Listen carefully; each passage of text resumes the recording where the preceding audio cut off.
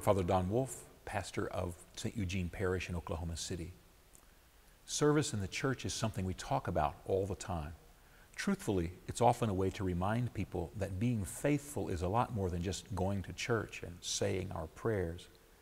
In fact, one of the familiar complaints of people throughout the 20th century was to compare the communist missionaries with our own. These young people dedicated to revolution spread out all over the globe to preach the doctrine of Karl Marx and the promise of subversive change.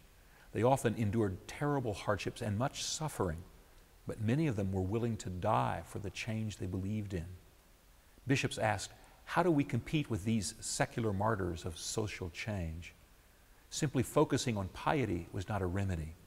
Catherine de Hoc Doherty said that in France, she often couldn't get a priest just to walk through a communist neighborhood, partly because it was intimidating, and mostly because they didn't think it was their job. They just didn't see the connection, she said, when it was the most obvious connection in the world.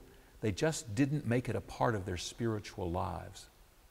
One way was a renewed focus on the authentic Christian life that included real service to the most downtrodden and the most forgotten. And we have responded, maybe with too much enthusiasm. There's hardly a confirmation class or a youth program that doesn't include a service project, even at the price of not learning the faith well. The danger is turning the faith of saints and martyrs into a message of doing good. But to serve those around us is rooted in what we believe. It isn't something added on as a premium. To pray is to build a foundation for service, to lean our lives into the promise of another. Unless we're content for a day or a season, the life built on Christ is a life given over to serve one another.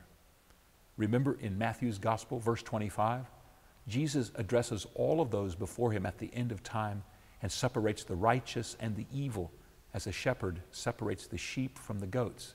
And all of them say, who, me? The measure is what they've done to the least among us. But the purpose of their service was to see the face of Christ. We pray to know Christ's voice. We study and learn in order to know who is the Lord. And we serve in order to see His face. That's service in the church. I am Father Don Wolf.